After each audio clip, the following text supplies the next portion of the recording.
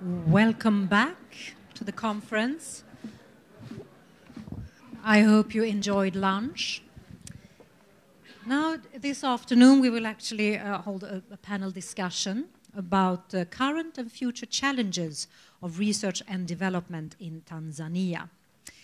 On stage, we have Professor Mohammed Garib Bilal, former Vice President and nuclear scientist, Florence Luoga, Professor and Acting Vice Chancellor, University of Dar es Salaam, Dr. Hassan Mashinda, Senior Researcher, former Director General at COSTECH. We were on the other side, Professor Winnie-Aster Anderson, Associate Professor at the University of Dar es Salaam Business School. And at the end, Professor Rolf Johansson, Professor Emeritus at Swedish University of Agricultural Sciences, SLU. And Mrs. Anna Maria Oltorp, Head of Research Unit, SIDA. Welcome, all of you. During the 40 years of cooperation between Tanzania and Sweden, the research cooperation, Tanzania's capacity for research has increased dramatically. Still, there are challenges, and I would like you to point out some of the major challenges that we have to get past to get a sustainable research environment in Tanzania. And I would like to ask Professor Mohammed Garib Bilal, is that something you would like to start to speak about? You have a microphone over there, I hope. Main challenges. Okay. Thank you very much. First, I must say good afternoon to everybody. I hope you are all awake and you had a nice cup of coffee after lunch. Let me begin by first expressing my sincere gratitude for the invitation to this very important event, which commemorates 40 years of Swedish support in research in Tanzania. I'm also grateful for being given the opportunity to serve in this panel of very distinguished people and friends whom I have known for so many years, some of you, and others I'm knowing them for the first time today. But nevertheless, I think it's going to be a very informative discussion and panel discussion this afternoon. It is only natural for me to base my presentation on my experience at the University of Dar es Salaam, and particularly in the Department of Physics, because that's where I spent at least 12 years of my life as a member of staff in the physics department. Over the past few decades, the Department of Physics has benefited immensely from the support of the Swedish grants and sponsorship for our students. At the beginning, the Department of Physics used to receive 10 months fellowships through Uppsala to study in the physics laboratories in Sweden, to do sandwich programs, Masters of Science in various areas of physics. For example, laser physics, X-ray fluorescence, solar energy, material science, and so on. These support that we used to receive culminated in the building of a very successful laboratory in material science in the physics department at the University of Dar es Salaam. I think it's one of the showcase of the support that we have received from Sweden. The laboratory right now is manned by graduates from the University of Dar es Salaam and graduates also from universities in Sweden, either through sandwich programs or through direct fellowships to Sweden. We have trained a lot of staff, very capable people in the Department of Physics in Sciences, particularly in material sciences, and we have built a laboratory which is furnished with state-of-the-art equipment comparable to what you would find in any good research laboratory in the world today. So we are most grateful for the support that we have received from Sweden for building research activities in Dar es Salaam. As a matter of fact, the research cooperation can be easily divided into two phases. The first phase was simply to train people to become members of staff to receive degrees in Masters of Science and perhaps PhD, but later on it graduated into funding to a specific research group. And SAREC chose to fund material science group at the University of Dar es Salaam in the Department of Physics. We were lucky to get cooperation with the Swedish laboratories, and as a result of that, we managed to train not only our own members of staff from master's to PhD degrees, but also even people from other universities in the region used to take advantage of the facilities that were created at the University of Dar es Salaam. We are enjoying quite a wonderful cooperation with our neighbors in the East African region and beyond for that matter, and also through the help of the CEDA support, we have been able to hold conferences, to establish cooperation with other universities in the region, and also to do quality research that can be published in international journals.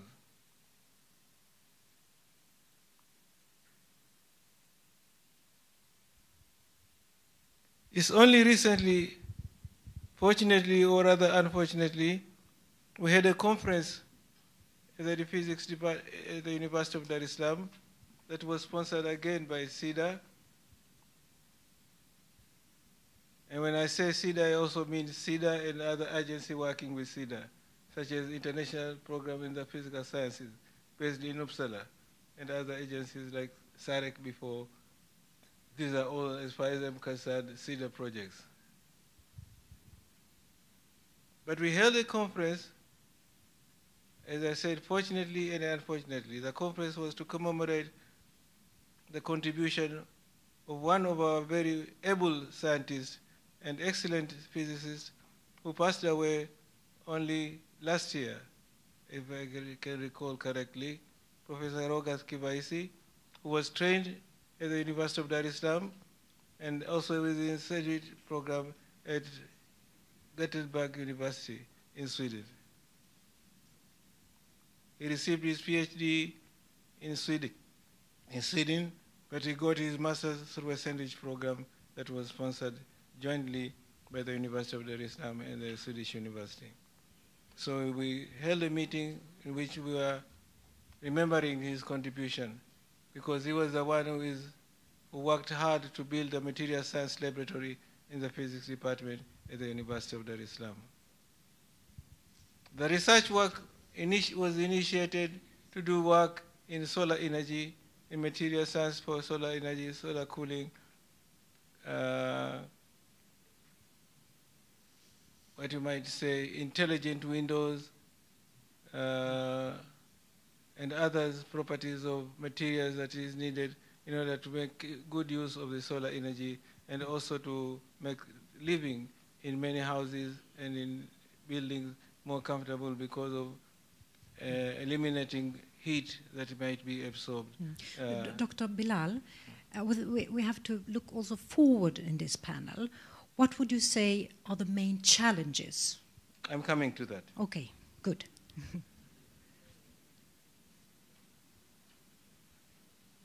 As I said, the initial objective was to build training for local people in there. But then, as it happens, that if you are asking for challenges, one of the challenges that we have to maintain this laboratory, to make sure that the laboratory will continue to be there and also to perform the way it is performing. We want to see more cooperation with our neighbors in the region. We want to see ownership on the part of the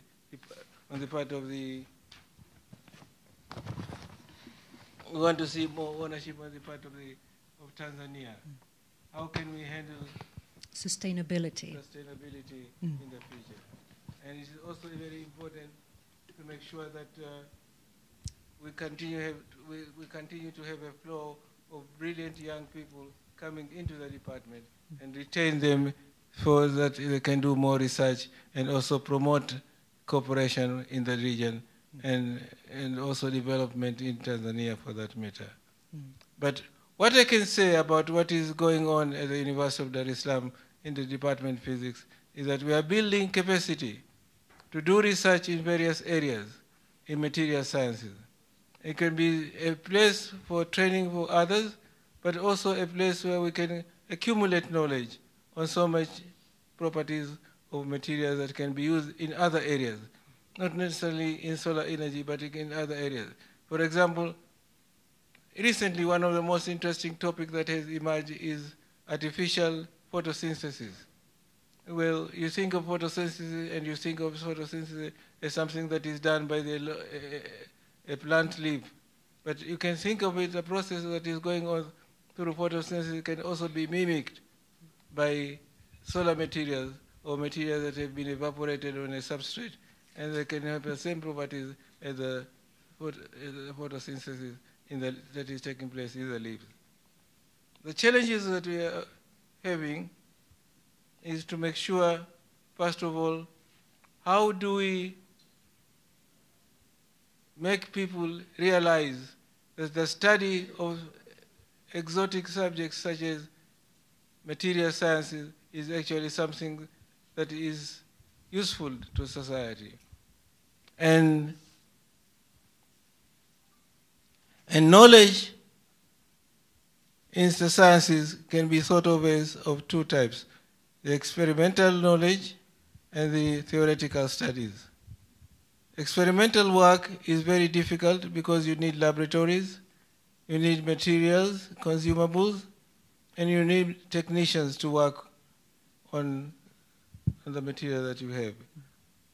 Theoretical physics, you can do theoretical physics without the laboratory. What we need perhaps today in the current world of the web is just have a good connection to other scientists. But also you do need sometimes the time to communicate with others, to associate with other people in the same field, so that you can understand what is going on in other places. I was going to ask also, Professor Luoga, from your perspective, what would you say are the main challenges in order to build a sustainable research environment?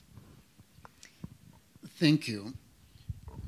Let me start by making an observation that the creation of a sustainable research environment, is not an individual endeavor. Everyone has to participate, in the sense that one, research has no boundaries, has no borders, and therefore it needs collaborative effort by all researchers around the world. But two, in order to have a sustaining research environment, it means we have to really ensure effective collaboration of all stakeholders: governments, institutions, the researchers. It requires building relationships, because research is also a product of demand. If you don't have much demand, there is less drive and less interest by the researchers to take up challenges. And therefore, is something that comes up ultimately as part of, I believe, the culture that we should cultivate wherever we are, to see the need for research in order to obtain solutions, to get solutions. And collaboration both at national and international level. Because at the end of the day, research has to save humanity, and in that context, we are all responsible to collaborate in order to ensure the sustenance of research.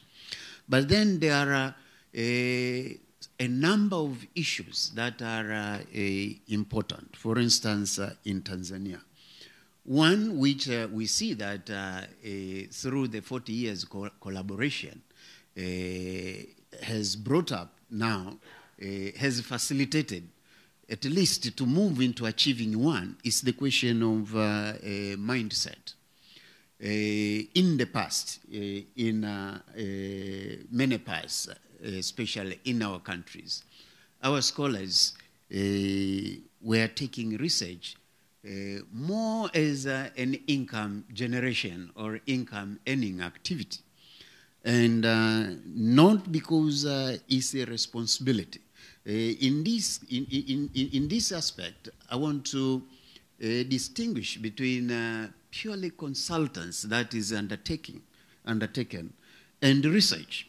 Research requires a scholarship in the sense that you don't simply do something in order to deliver results to a person who employs you to do that.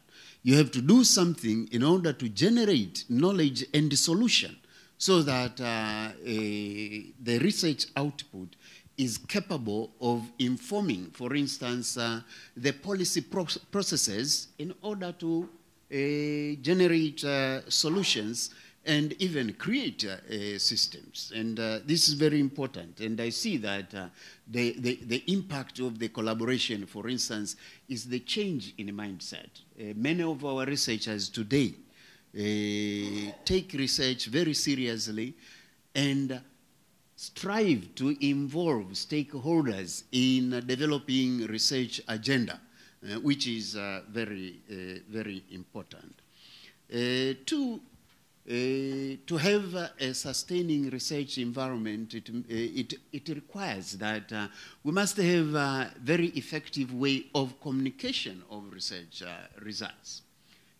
Without means of communication, then research is stunted because those who need the output of research are not capable of accessing the output and making use of the knowledge that is being generated. Also, I think it's a challenge that we do research in order to provide solution, but we cannot forget the fact that we do research in order to generate knowledge. Somehow, there is always that distance between basic research and research that is immediately required to address certain problems. As researchers, it's our responsibility as institutions to make sure that basic research continues. It's not neglected, because at the end of the day, if we don't have knowledge, it means a lot of things may end up coming to a standstill. No new challenges are arising because there is no thinking.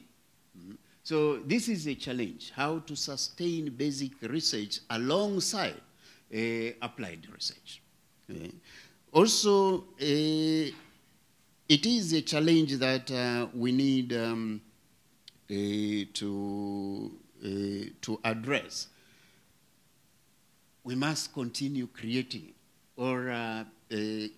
creating researchers. You are not born a researcher. Somehow you must be equipped to be a researcher. That's why, as academic institutions, we strive to equip our members of staff with the skills of inquiry, of research, understanding research ethics, scholarship in research. So training part of it becomes a challenge that is ongoing. Our institutions know this, and I believe our gathering here today is proof that we have to train more researchers to sustain research. And the programs that have been going on and are still going on are addressing that aspect quite well. And the demand for researchers is quite huge. So I don't expect that there will come a time when we say that we have enough researchers and we can forget training. So So far as this is an ongoing demand, it will remain as a challenge to all of us. And as I said, research has no borders.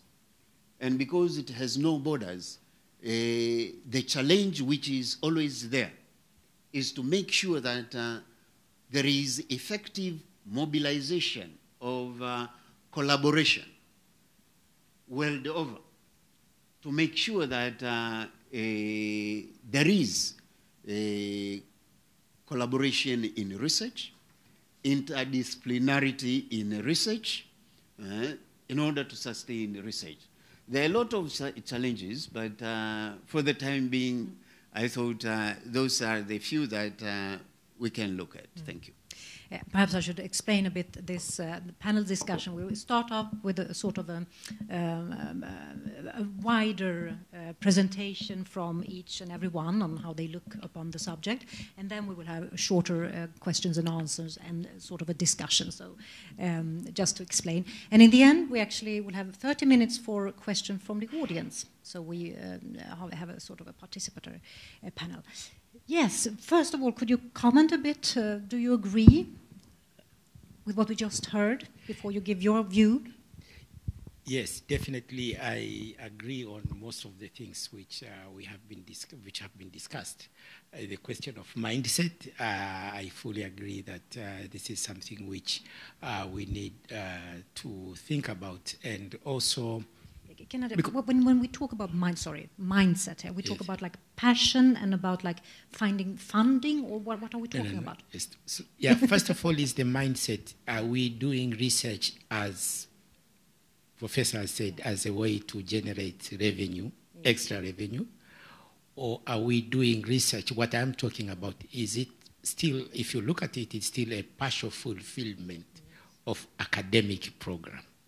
It has, this is especially when you remember the presentation of my professor of microbiology, Professor Mhalu, has been talking about research universities. What are the criteria for the research university? And you see it's very different. Our research, we are still putting a lot of emphasis in teaching. And the research which is being done is mainly as a partial fulfillment of a degree program. And the second is the criteria for the promotion.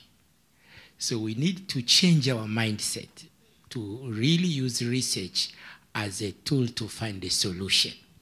And that's why when you hear this morning, we have fantastic achievement in terms of publication, in terms of research output, number of postgraduate, how we have influenced policies, but we haven't seen startup companies emerge. If you ask, unfortunately, I was fortunate to attend a presentation of the president of Karolinska University, and you could hear a number of startups which have emerged from this. This is, we are not yet there. Even our criteria for ranking, this is once again taken from Professor Mhalu, that has not yet featured. We are still developing.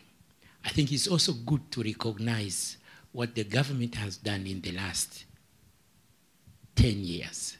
Actually, almost from 2010, the government, for the first time, they have really started to increase funding to research.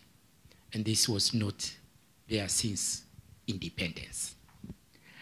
And the CEDA support was really, if you look at it, it's really starting from utafiti, but it was obvious that there was not enough researchers.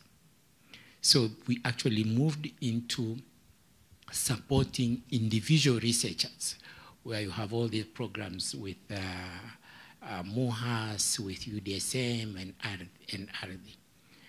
And then more recently, we came back to supporting a research system.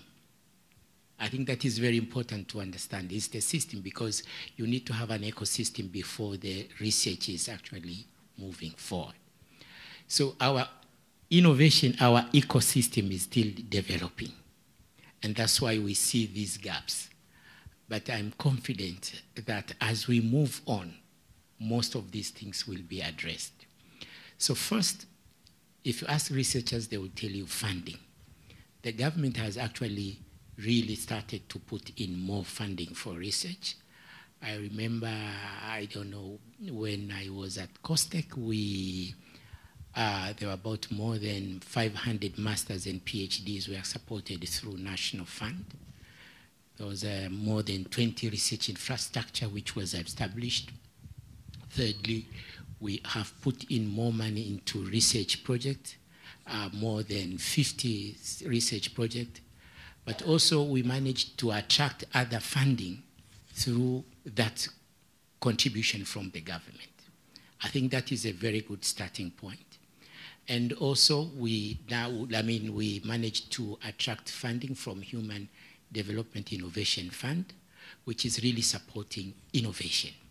So we have also to think about looking at the research impact, not only in terms of publication, that's probably is output. If we think in terms of patent, it's only the output, but what is the outcome and impact? And now innovation is also very important. So the mindset which we have of translating research results into companies, into product, that is still a challenge. Another challenge which we are facing, we have not yet managed to stimulate private sector to invest into R&D. So those, to me, I think is enough for now. Very good, and I think we will come back to many of these points later on. But first of all, Winnie Astor Anderson, Associate Professor at the University of Dar es Salaam Business School. Your take on this major challenges? Thank you so much. I totally agree with most of the points raised by previous speakers. I remember the founding father of this nation once said, when a nation is poor, everything becomes a priority. And if I talk about Tanzania research environment, I see a lot of challenges. Of course, as the previous speaker said, some of the challenges, we are still working on them, but still we have challenges on a number of issues I would like to mention. First of all, I think we have multiplicity of uncoordinated research efforts. As a result, now you have like more than 60 research institutions and universities, and every single institution is working on something. Who is doing what, where, when, and for whom?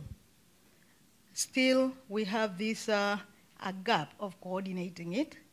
And therefore, at least you don't know who is doing what. And therefore, sometimes you end up with possible redundancies and duplications of efforts. I think that's one of the areas where we should focus on maybe. And as Professor Loga said, we still have this problem of single research efforts instead of multidisciplinarity, research orientation. And of course, as we know, any research with multidisciplinary efforts is more likely to generate more, and the more impact it has than the single research. I also think of this issue of underestimating the power of intellectual property rights.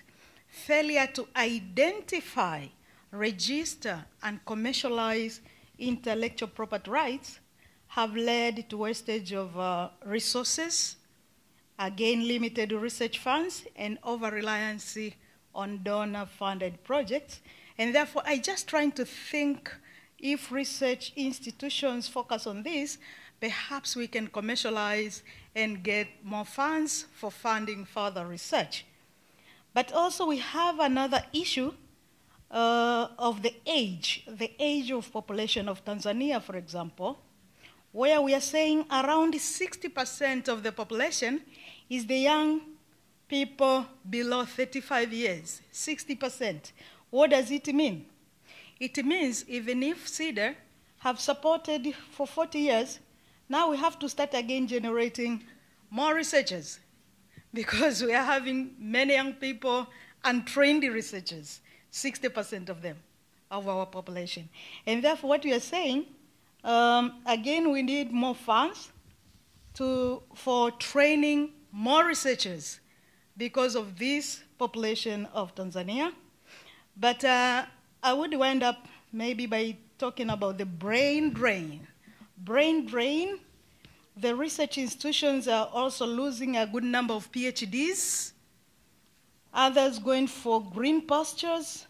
Of course, we have some few going for other government offices, and therefore, if instead of having a person there for training or building capacity for the rest, again, this person is leaving to other offices, and therefore, these are some of many challenges.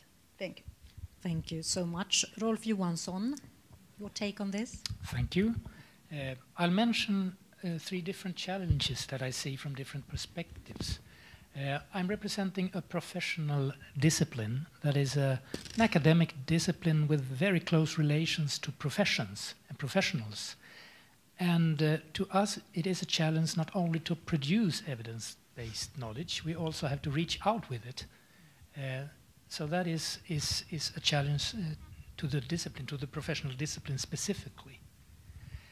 Another challenge to academia as a whole is to transfer from disciplinary research to transdisciplinary research. That is research, well, that I would say it's a research where problems are identified and framed in the context of application, and then academia is brought in. The competence from academia that is needed is brought in, meaning probably from different disciplines. So one of the challenges to academia is to manage to cross the borders between disciplines.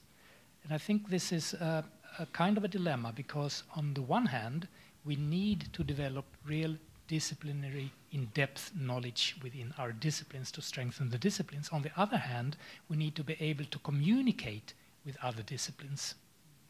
And we really speak different languages. We might even be educated in very different traditions of scientific thought.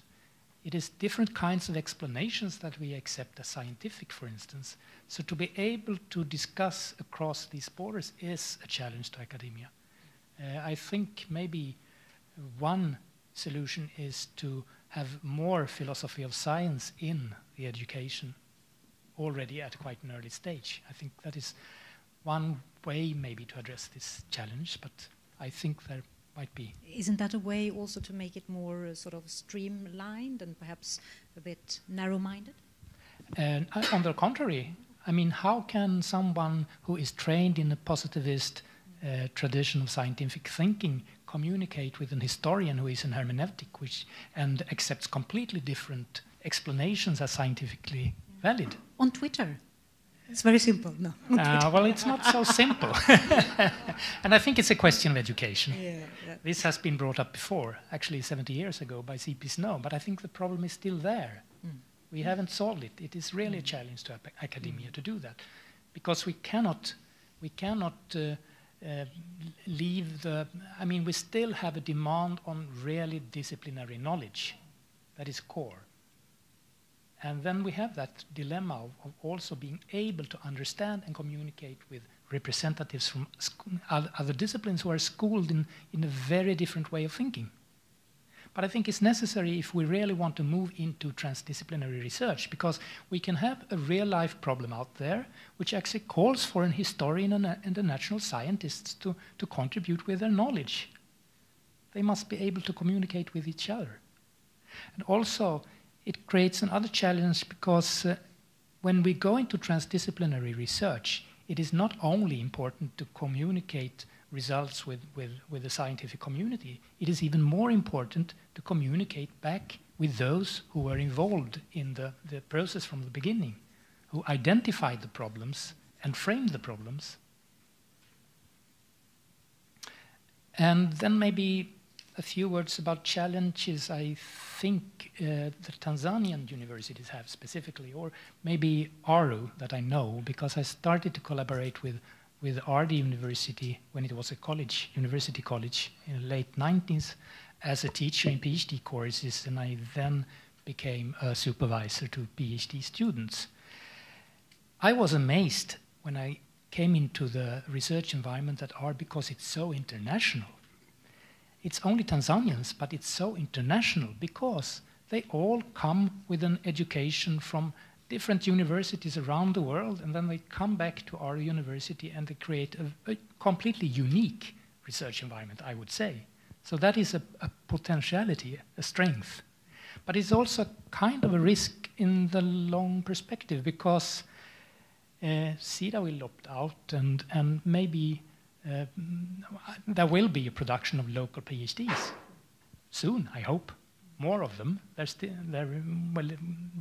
There is already, but there will be more of it, and foreign support will opt out.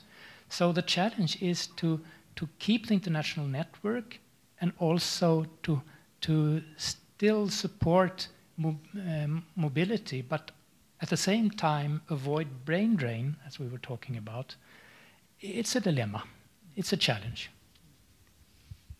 Yeah. From a donor's perspective, Anna Maria Oltorp, Head of Research Unit, SIDA, your take? So much white things have been said already, but just a reflection. From our point of view, when we are supporting research, we're usually saying that a system is to some extent sustainable when there are local PhDs programs available. So that's clearly one indication, so that Tanzania can generate the next generation of researchers. So that's part of it. But then it's, of course, maintaining the research system as such, and that goes with many aspects. I think the innovation systems have been discussed by quite a few of you, and the challenge is there to strengthen that even further, the interaction with society. We also know that many of the future challenges are going to be new, and so the system also needs to be adapting to the new challenges that we are facing. I mean, we often talk today about artificial intelligence, robotics, and big data, and how will that transform our societies. And I think there is a great need of both strong basic sciences in all countries, but also the strong humanities and social sciences. So there's a breadth of competence that is needed. And I also think the international collaboration is clearly a key. And in all this, funding for research, because that's really where the challenge is, I see. Where will the funding for research be coming from? There is increasing funding coming in from the government, and I think that will be a key to sustaining the system in the future, to really continue and with increasing that support, but also making sure that researchers in Tanzania can be part of international research collaborations also in the future. Thank you very much. Many interesting points here. So I think we will focus on what we were talking about, communication and miscommunication. Policy making a bit, because I want to know where Tanzania is heading at, looking at this forward. The mindset, but also these cultural differences, which are very interesting. What do you say about these cultural differences, if you start commenting on that? Is there a sort of a challenge in being able to communicate? You mean the differences between the disciplines, yes, which have been talking? Of yes, course, I think we that have nations too. But yes, that is going to continue to be a major challenge because,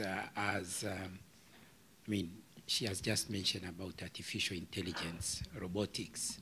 These are emerging technologies, and I strongly believe they have a lot of potential to transform our country. And when we talk with other people on robots, immediately they will say, "Oh no, they are going to replace human." And one of our comparative advantage is, I'm sure Professor Luoga soon, when he's sitting at the Bank of Tanzania, I think it's talking about investments, low labor costs, say this is our comparative advantage. But if you really go to some of the industries, you will see automation is already there. If you go to Dawasco today, you will see they are using artificial intelligence. So it's mainly that ourselves, which we don't understand, that things are already happening. But they do actually happening. I was actually telling Professor Luoga here, I'm surprising that he's here, but I would mention something which he's going to face. One is the blockchain. This is not something which is far-fetched. They're actually here now. But we haven't yet prepared our environment, legal framework, cultural, social, to be conducive for us to take advantage. And some of these things will allow us to leapfrog because we don't have a problem of legacy like what is existing in Europe. So it's really the question of trying to see how we can move. And that is also the language barrier. How are we going to communicate to be able to, for people to be able to understand between different disciplines? We should find a way to do that. Yes, and what is the way? Can someone contribute here? Can somebody see yes, a solution? The best way, the solution is really to talk about solution in a language which a common man would be able to understand. Okay, like simplifying popularize it, what we were popularize about it in a manner, because scientists, we are used to communicate among ourselves. We are just publishing, and that's how are the criteria for promotion. But that communication is only among ourselves, not among those who are funding us, those which are mainly funding us as the policymakers. We have been, there was she knows very well, there was this policy briefs, a lot, but those actually didn't have a big impact. It's to transform those into languages where people will be able, a common person or a popular communication where people, those will be able to understand.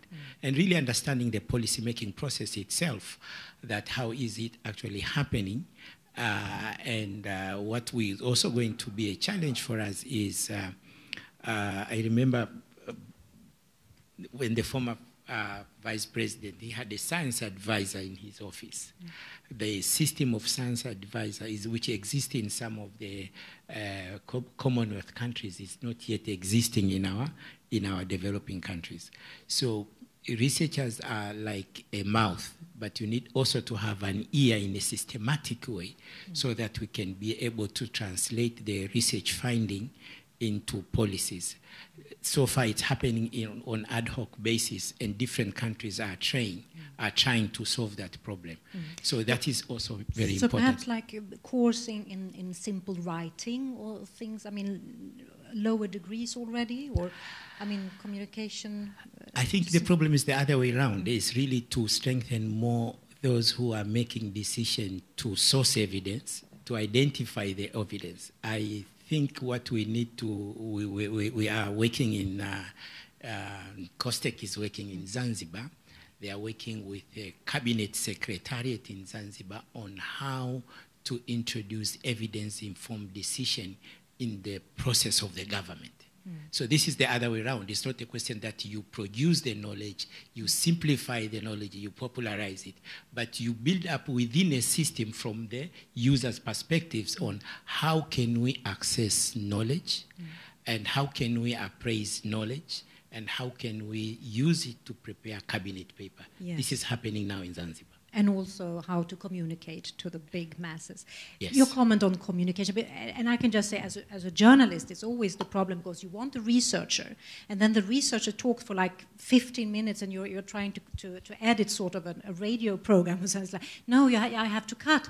No, you cannot cut. Everything is so important. No, but nobody will listen for 15 minutes. I mean, that is sort of a problem we have. Thank you. Maybe adding to what Dr. Mshinda has said, communication is effective if there is reciprocal confidence between those who are communicating and the audience of communication. And perhaps is more effective when you do not surprise someone with information, with the solution. Solutions must be expected, and therefore there is need to enhance the collaboration between the stakeholders. For instance, you cannot influence government policies if you surprise the government with suggestions of solutions. The government might not have the confidence to take it.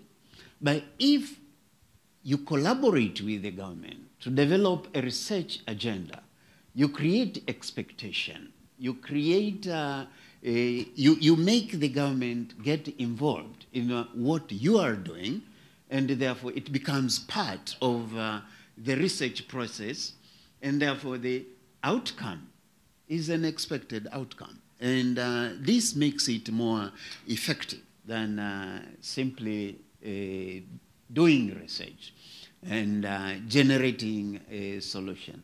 In any case, how do you know that, leaving aside basic research, how do you know that there is a problem that needs to be looked at and which requires a solution?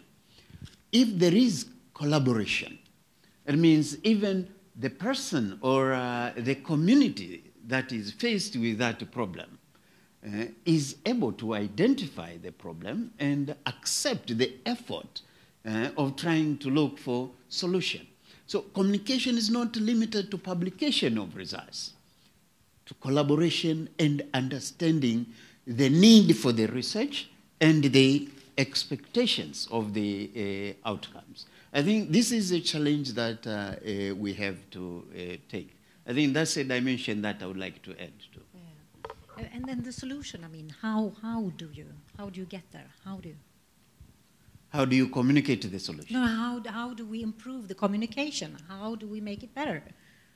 Yeah, the first is to make sure that whenever you do research, you identify your agenda together with the stakeholders. And therefore you have an audience that expects your communication.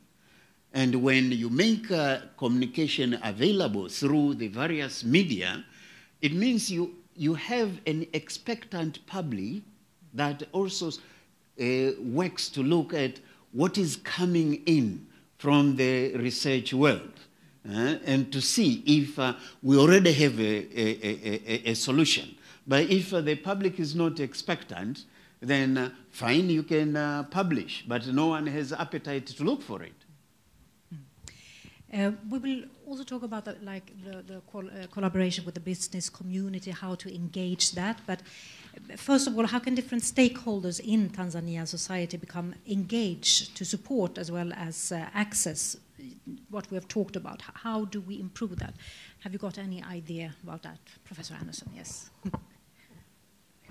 Yeah, basically what I would say, all research must be demand-driven. However, that is also a subject of debate. If it is demand-driven, how do we generate new knowledge? Because you need now to have this community, business community. They need some solutions. And then you have these researchers working on their research. And eventually they need to move from the ivory tower to the business community, and then they blend what they have with the needs and provide solutions to the specific problems. And therefore, in this sense, this business community may be willing even to fund the research. At the same time, they won't dictate the results. In other words, they won't dictate to hear what they want to hear. And in that sense, we are saying you have researchers in one side, they do the research which is demand-driven, demand in the sense of this is by the industry or practitioners, and we need to have co-creation workshops so that once you have the results, then you kind of communicate in these workshops, co-creation workshops, on how now to move these results into implementation. And who is going to fund the research? Definitely the person who needs it more. One of the challenges that we have is that sometimes you have the funders who also dictate the titles. And then you have a researcher who is doing the work or who is doing the research because there was fund for that. There was fund for that, but it's not, he doesn't have any passion on that. I needed that fund. And that's that's a challenge as well. But that, I mean, if we look at the Swedish sort of example, because, I mean, we have the same type of problem. A lot of the research is actually funded, most of it is funded by companies and the business community. If you could, I mean, how do we get there, and how do we mature this sort of platform? We have a model in Sweden we call industry PhDs that are paid by the industry and that comes with a problem formulated in industry. Yeah. So that is, well, one way to secure communication and that the results actually will be fed into industry, but there are also challenges in this model. Yeah, because she describes it. I mean, yes. it's a question that the researcher doesn't have the passion for it, and perhaps the industry needs it to be in certain Well, way. maybe the problem formulation is maybe a bit too narrow for academia. And we are responsible for a PhD education, which is supposed to be quite broad. You're supposed to be a scholar after going through a PhD education. So that is the challenge with the model, but it has pros and cons, I would say. Yeah, but I mean, and we have to go there. I mean, that's where Tanzania has to move forward, to be self-sufficient, to have a sustainable research environment. Any comment on that? How do we create that? Well, it's a question of being independent of foreign support, and I think that is a long process. I mean, there has to be a strong system of economically support to societal needs from within Tanzania. And starting with policy change, or? Well, and taxation, I guess. Yeah, that's a good point. From a donor perspective? Talking about the sustainability still, yeah. Where do we need to go? I was thinking when you were talking about all research should be demand-driven, and I was thinking a bit, what about the curiosity-driven research, which we are talking a lot about in Sweden as well, because not one single piece of research necessarily come up with useful results. It's actually research building on other research and accumulated research that really comes with the breakthroughs. So I think that's really an aspect to take into consideration. I think the innovation systems and looking at the interaction with civil society, government and private sector and the transdisciplinary research is an important part in this, as you were talking about the transdisciplinary research. But I think we can't leave the other side with the basic research either. The money is needed. I mean, otherwise you cannot do anything. It is, but it's a question then of how do you prioritize between the two, and how can you make sure that you are becoming part of applying for international research grants. And I think that's something which is really a challenge today, because mostly when research councils come together, they can fund researchers from their own countries. So if you don't have a research council that come on board and look at the global calls, then it's difficult to apply as a, for example, Tanzanian researcher.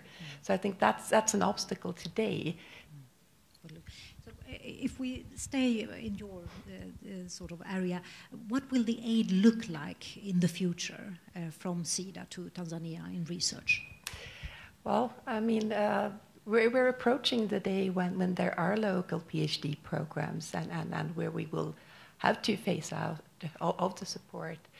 But I think there are other mechanisms that we are working on today. And I think looking at the Sustainable Development Goals, these goals are universal.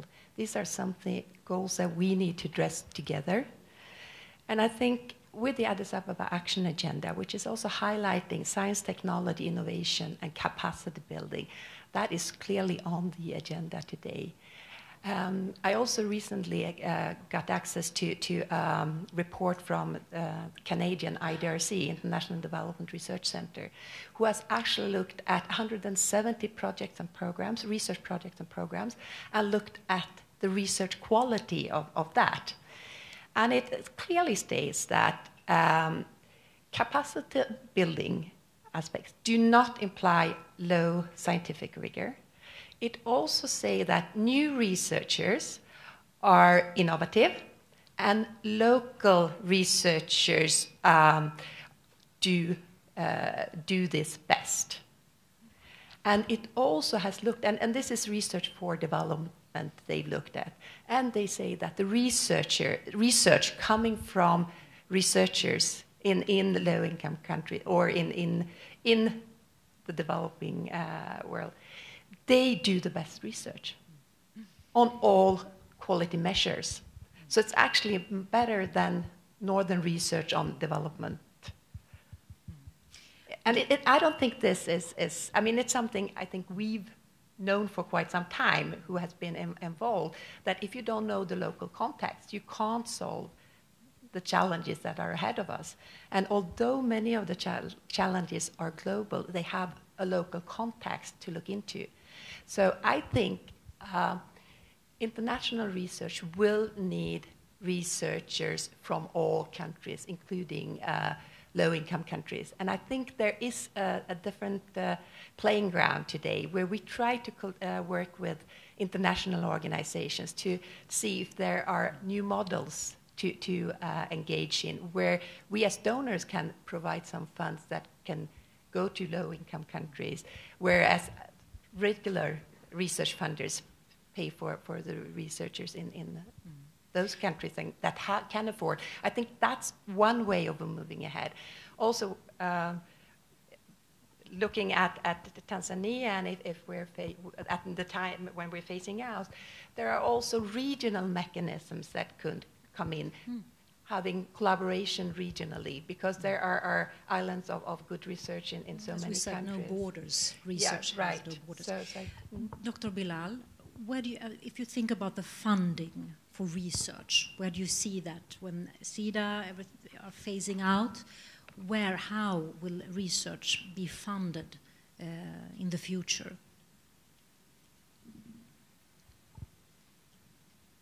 I will see a lot of funding coming from the local government. The government itself must allocate money for research. There's no way out of that. And the best way, if you want to avoid the discussion as to whether it has to be applied research with immediate results, or something that is driven by curiosity and interest of individual research, is to create a body like COSTECH, that way we have done, and close your eyes to COSTECH in the sense that you don't see what they are doing, but give them the mandate for them to decide how to apportion the amount of research that goes into applied research and solving immediate problems, and how much goes into generating new knowledge for that matter. I think this is better mechanism of doing that. But also we must create ways of interesting the larger community of what is going on in our research institutions, either through making greater dialogues, courting the policymakers to come and see what is going on in our research institutions so that they can be encouraged to devote some money in supplying these research activities in the country. There was one comment that Dr. Mshinda made, I think, with regards to research universities in Tanzania. Well, I happen to be a chancellor of Nelson Mandela Institute of Science and Technology. And that is a research university by all standards. we only train people at master's level and PhDs. And the research is done from 2 points of view. The point of view of generating curiosity in what is going on in the country, but also from the point of view of trying to solve some particular problems that are found in the society, maybe in energy, maybe in other areas such as nutrition and whatever. But it is research, fundamental research, as well as applied research. So we do have a research university in Tanzania. It's called Nelson Mandela Institution of Science and Technology. Professor Luoga, how is a sustainable research system in Tanzania within reach, or are we very far from? Simple question. Yeah. Both. We are within reach, and we have a long way to go. On one hand, the main impediment of research, as you rightly asked, is about funding. At the moment, there is expectation of donor funding, and there is that perceived feeling that research cannot be internally funded. Perhaps this needs to be changed so that there is a steady source of funding. But how does this arise? Professor Winesta mentioned about the private sector. The private sector needs research output. But what I'm observing is that lack of reciprocity in confidence. We are going through transition, a transition where you find every time you meet members of from the private sector, they seem to be issuing directives, directions. We need institutions to do this, to do this, to do this, to research on this. And sometimes they even give you the answer. We'd like to have this kind of product. Now, if you want that kind of product, do you need a researcher or do you need a consultant who can simply deliver to you something? I think this needs to be changed. It's a culture. We have, as institutions, to involve more and more the private sector to see how we can make it easy for them to find solutions, effective solutions, so that we are indispensable. If we are indispensable to the private sector, it means the private sector will always allocate sufficient money to R&D. And this will definitely be accessed by the research communities. And in that regard, I can see that money is there. The funds are there, but how to access the funds and collaborate to carry out research is something that we need to strive to build together. Similarly, when you look at the government, setting aside budgets and asking the government to finance budgets usually will be futile because there are a lot of competition to access the funds. But if you understand how the government operates, always government institutions have money to search for solutions. But who is using the money? It's not the researchers. Very often you find money is wasted because there are people with money not knowing what to do with the money and doing it in the wrong way. And you have the researchers who know how to do it, and they have not taken the initiative to collaborate with the government institutions so that they are a party to solution hunting. Once you are there, it means it's very possible for the research institutions to service the government and get funds without necessarily setting aside funds for themselves and asking the government to fund it.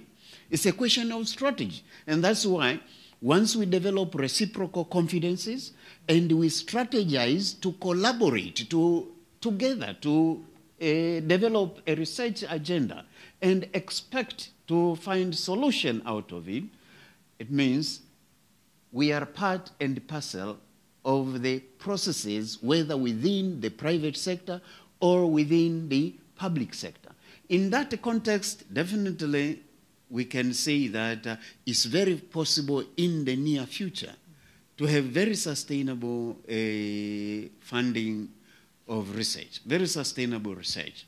But of course, research, the challenges are so many. We are talking of moving Tanzania into industrialization, moving Tanzania into this, or finding problems that involves a lot of scientific inquiry. Definitely in that regard, it means the process of developing expertise will take long, and in that respect, we have to walk a long way. Thank you. We will open up the floor for questions. We have 2 microphones here. I think one there we can take, and yes, you have to come up here. And in the meantime, you just put up your hand and state your name and some short questions there. We can start with over there, Mr. Thompson. Over there. Thank you. I'm going to be a bit provocative. Why not research for sustainable development in the title? I think we need to change our mindset. Challenge lazy orthodoxies. Be innovative. Now, the Sustainable Development Goals, that is an excellent framework for innovative thinking. And it's a joint responsibility. This 17 SDGs, 169 targets, that's a complex adaptive system. Huh? That takes intersectoral approaches. It takes inter or transdisciplinary work. Several of you have talked about it. Swedish Prime Minister promised to support, together with 8 other leaders, including Angela Merkel, SDG 17, which is about implementation of the partnership. Isn't this a golden opportunity? Also, funders need to be innovative. Completely new landscape. Huh? Why not twin universities in Tanzania and universities in Sweden? How else is Tanzania, with all the challenges, in spite of the fantastic deliverables, going to meet the expectations with change management? And this is about our common future. Thank you. Yeah, I think that is very interesting. The twinning arrangement, which is very attractive, and especially within the framework of SDG, Sweden is well known as one of the most innovative countries. After what is happening in Silicon Valley is second, actually is considered as second in terms of innovation. Skype, Spotify, all these things. I think the issue is mainly for my people who are working on the development. Why don't you develop Tanzania to be like that? Because you are, as a part of the development aid, you are this is where you are very good at. But if you look at your package for development, what proportion is really geared towards research and innovation? As you said, this is really a part, I know it's about 3% in Sweden. What is contribution? It's around 3-point-something% of GDP into R&D. But what proportion of that is in the developing and trying to get there? If we are now a partnership, I think it's the opportunity now of making a twinning arrangement so that we can solve the global problems together, taking advantage of your progress which you have made and the challenge, our developmental challenges which we are facing. I think the amount of funds within development aid in Sweden going into research is slightly less than 3%, but not much.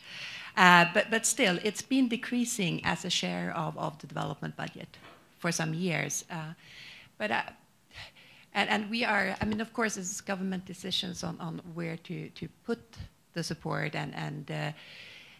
but I would also say that there are innovative ways of looking and supporting different aspects within development cooperation. Working in partnerships with different countries is one part. Also looking at innovative ways of doing research. A lot of money going into Grand Challenges funds globally, but we're also looking into maybe collaborating with African Academy of Sciences for a Grand Challenges Africa possibly, which would be geared. It would be interesting, yeah. but I'd say there are other parts of certainly of development cooperation who works close to this, but we certainly want to link. Yes, I think it's very dangerous if all the donors I know are agglutinating at the African Academy of Sciences and forgetting what we have tried to build in terms of partnership in a country where both of us, government of Tanzania and Sweden, are putting money together. So don't follow that. There is no any African government putting money there. That's correct. Look at it carefully. You can discuss it later on. Okay, we had a question there. Who else good? We have two over here afterwards. Yes, I have two remarks to make or two questions as far as challenges are concerned. The first one is I was the Goldenberg coordinator of a language project which came to an end in 2012. I was the partner of University of Dar es Salaam for almost 10 years. I have been longer there. People know I have been a professor at University of Dar es Salaam, even in Namibia. Now, what brings me to this question? When a project comes to an end, and I became Professor Emeritus in 2010, this doesn't mean that you stop. When I look around, I see many senior colleagues, and I don't know how they feel having been left in the dark, but not conducting any research anymore, but they still have the research results. So what happens to these old or senior people? And how are they supported? I have been to a number of conferences. I founded it myself. The other one is when I looked at this CEDAR publication outside, I saw two photos which had to do with seaweed harvesting. Women are doing seaweed harvesting, money in Swahili. And I have a colleague, he's a fisherman in South Zanzibar, in Makunduchi. His wife is one of these seaweed harvesters. You know what they got? They got some 2 Swedish kronos for a kilo of dry seaweed. And I asked now here at the Marine Institute exhibition, and they said it's the same now, the equivalent of 2 Swedish crowns. And my question is now, I feel really sad when I conduct a research project and we can't pay attention to the social environment. Because we are bound to do our research work, but we should find a way also to take care of our research, so-called partners at the grassroots. And another one, I'm doing research now, conducting research on a heavily endangered language spoken by 250 people. And these are hunter-gatherers, so you may imagine that the situation is not very good. And they are starving. So we can't, as a researcher, we can't support them. They are starving. They go 8 hours for fetching water and so on. Maybe CEDAR is a strong organization. I feel CEDAR has the contact to the government. Not everybody has the contact to the government. But we should go beyond this, just the focus on research. Thank you. Thank you. So short, taking care of older sort of experienced and researchers. Who wants to comment on that one? I could quickly comment, but then ask my Tanzanian colleagues. I think what we've done in terms of the collaboration is to put more and more ownership in the hands of the Tanzanian researchers and the universities. And today, when we start a new partnership, it's actually based on a concept note produced by the universities. So based on that, Swedish researchers can come in and apply to participate, and it's a great interest. The last round, there was 72 applications coming in, and I think within the concept note, there are some priority fields that are being identified by the universities, and that's the basis we go on. And I don't think we can continue to work maybe within the same fields forever, I think that's sort of a more generic answer to that. About the older researchers, and how do we... Well, yes. I'm one of the Professor Emeritus, but I don't think I have to be taken care of much. We have to prioritize, and what I think is very important to prioritize is the PhD students that we now educate. They have to go into research. They must have the opportunity to do research after the PhD education. So I would prioritize that.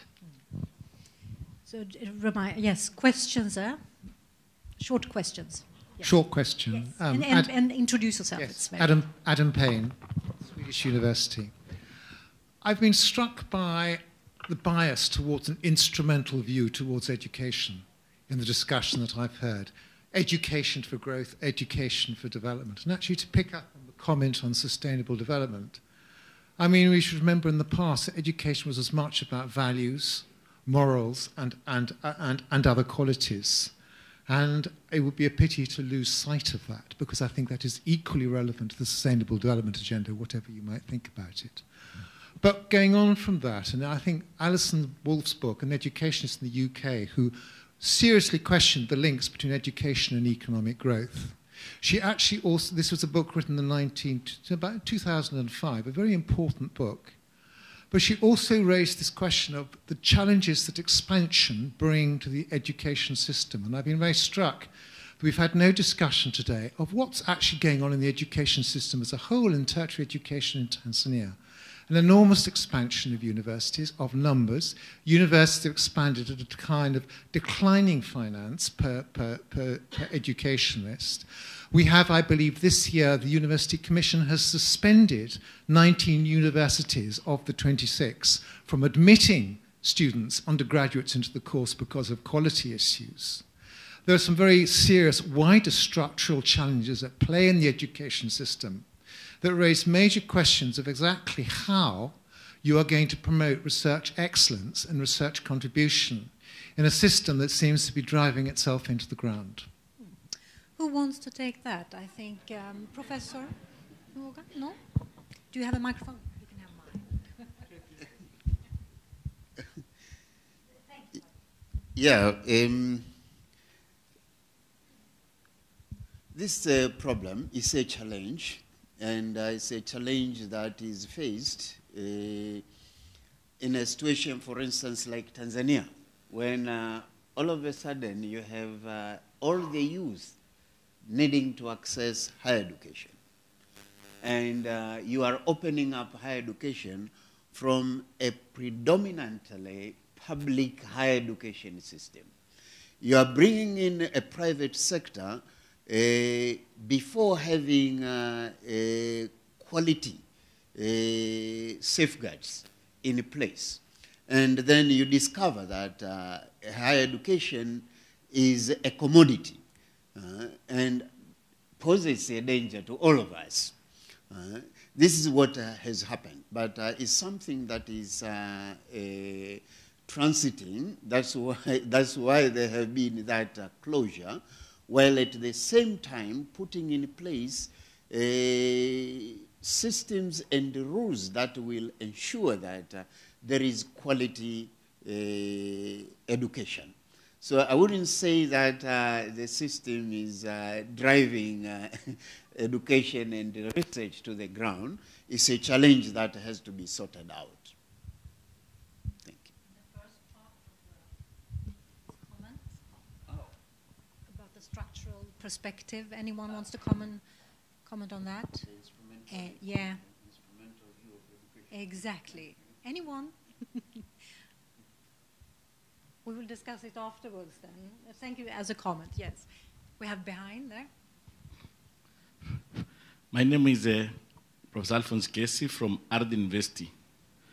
I think I'm also retired, but in this government we have professors are given a chance to work up to 70 years if they are still in active.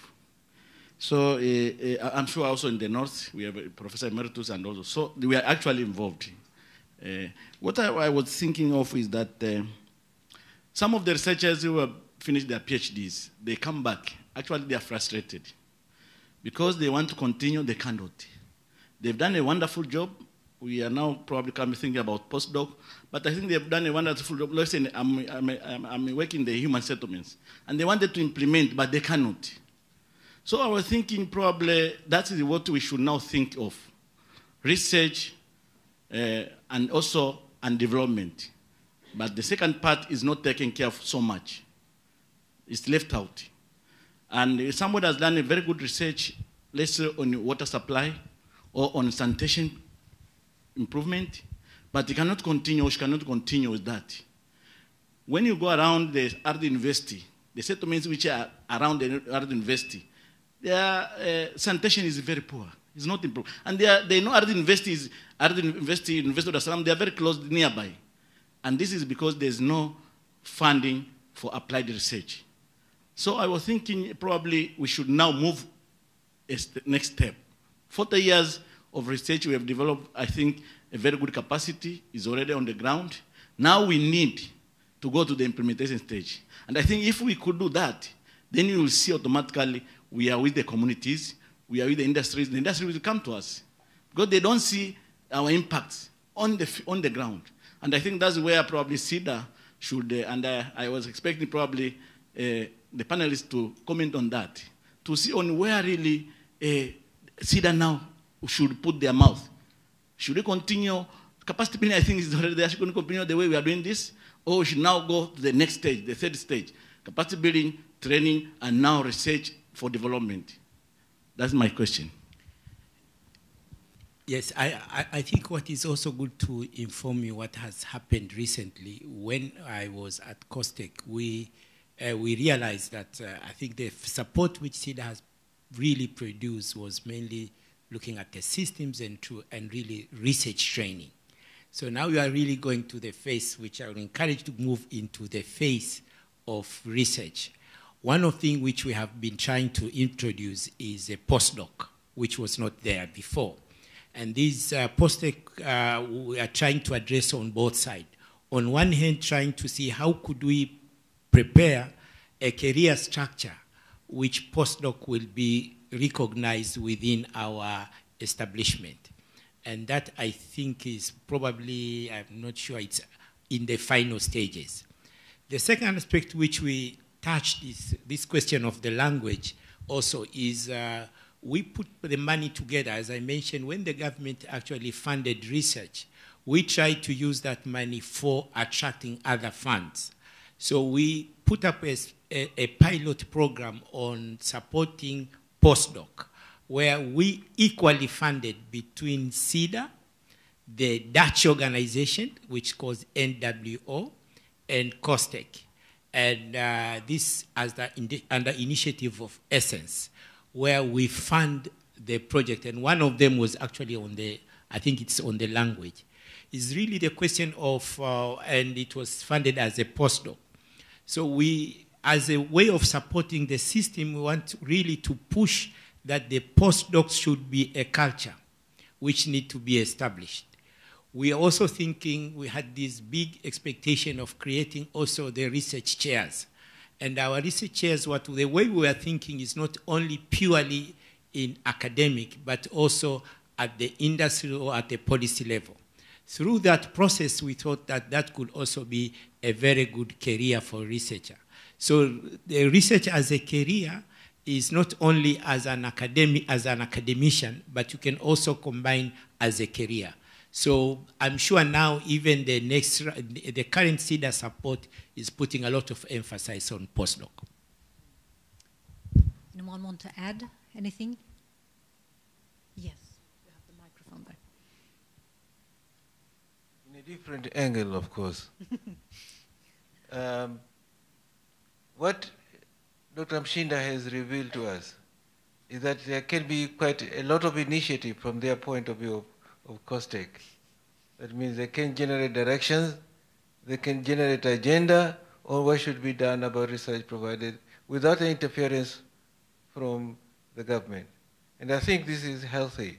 This means that we can, through dialogue or through communication with other stakeholders, create an agenda of what should be done or what can be done in research, because they have taken the initiative to do that, and it has been very welcome in the government. I just want to say that the government has played its part very honorably on this ground. Thank you. Questions? Yes, up here and then over there. But first, yeah, the third row. Yes, good. Thank you. I'm Evelyn Richard from University of Dar es Salaam Business School. My question is the issue of mindset, the change of mindset.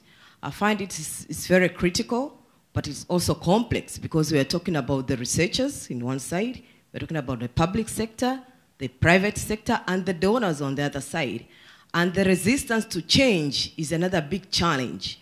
Now, my question is, from the experiences, do we have any best model to speed up, the process of changing the minds of these different groups? Thank you. Yes. Anyone? Yeah, have a go.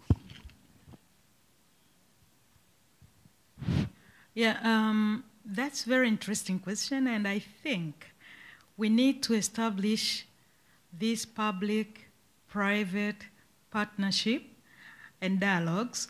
At the same time, you see, this development is culture, and the culture is sometimes you learn some issues from the rest. As we do exchange programs, as we go to Sweden, for example, you come back with different thinking altogether. And that thing is very useful for us. And I think when we are talking about building or developing, for example, the in-country programs, that element again is going to suffer.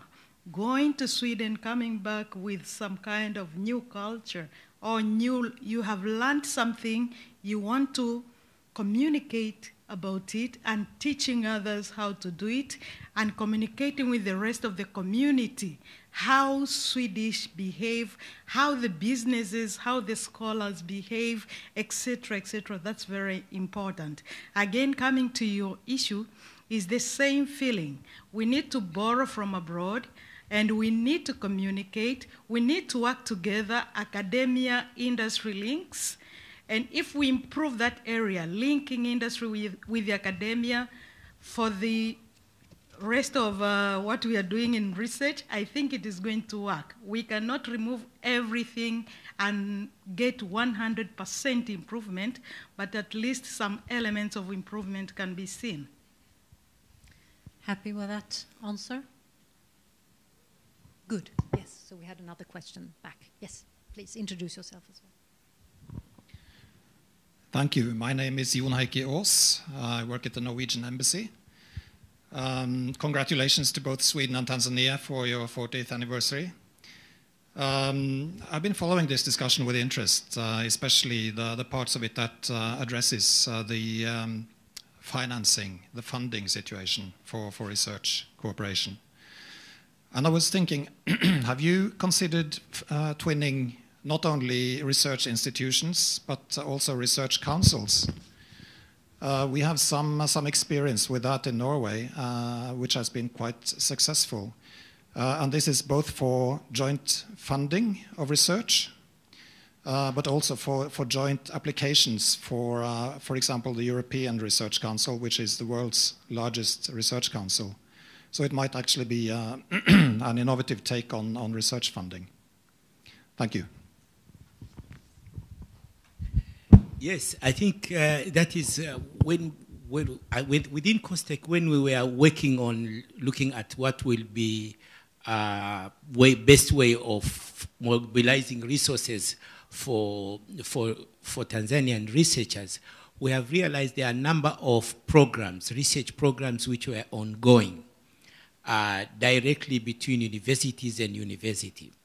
So what we did with, first we started with Sweden because of the interest on research. We said, could we trying to see, since we are setting up a national agenda, we have the mandate, can we put our money together? So we have been very successful with Sweden, and as part of this program, COSTECH is working with Swedish Research Council, really to strengthen also the capacity in terms of reviewing proposals, how to put up call, how to prepare, monitor the evaluation, how one is actually working on in research integrity.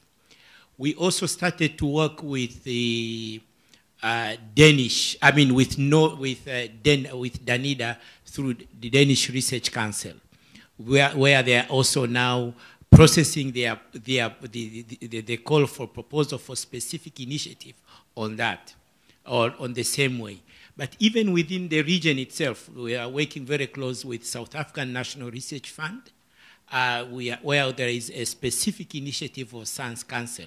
For South Africa, we are also putting funding together between COSTECH, Tanzanian government, and also NRF. What I think we have tried also to do within the COSTECH is not only in terms of looking at the allocation in terms of the budget, but also trying to get another resources from the telecom companies, which is a telecommunication traffic monitoring system, which the government has agreed part of that to be also directed to research and innovation.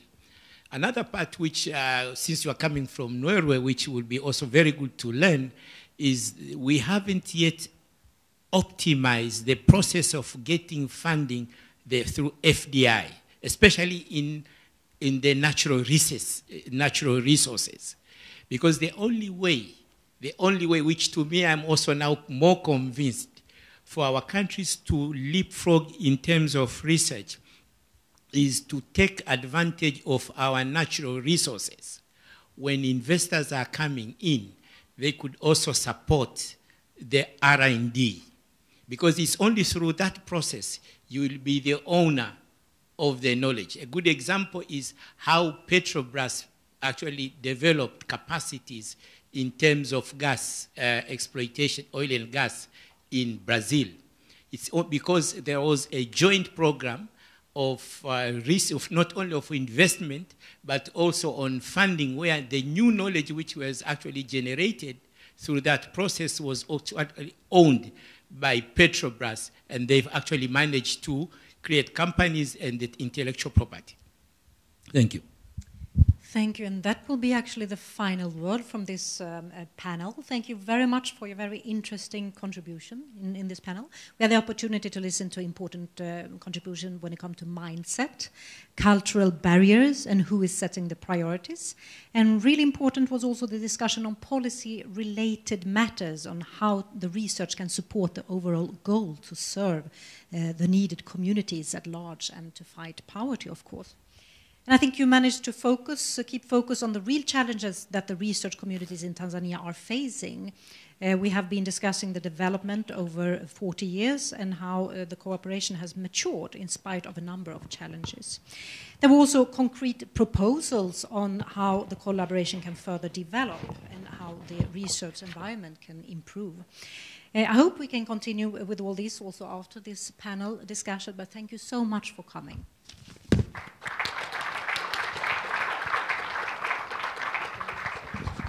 You could all leave the stage now. Thank you so much.